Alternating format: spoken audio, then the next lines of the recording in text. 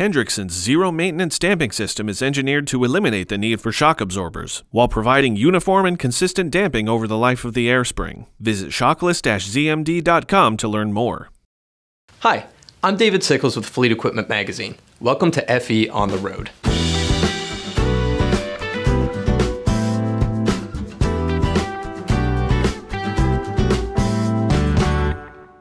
The summer season seems to be the time of year our nation's highways collect the most tire debris, but it doesn't have to be this way.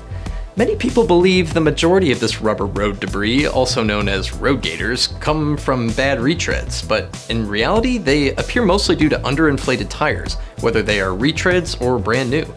Heavy loads and high speeds combining with underinflated tires is the worst possible scenario for commercial truck tires, and the summer heat only compounds the issue. If you look at industry surveys, you'll find that when it comes to tire pressures, steer tires have the best tire pressure of all wheel positions, because drivers tend to feel pulling and a shimmy from low pressure steer tires, so they end up getting checked most often. Drive tires are checked second most, and trailer tires have the longest time between checks. Keeping your fleet's steer, drive, and trailer tires properly inflated during summer months will significantly reduce the probability of your tires failing and producing road gators, which is both a safety issue and bad for your bottom line.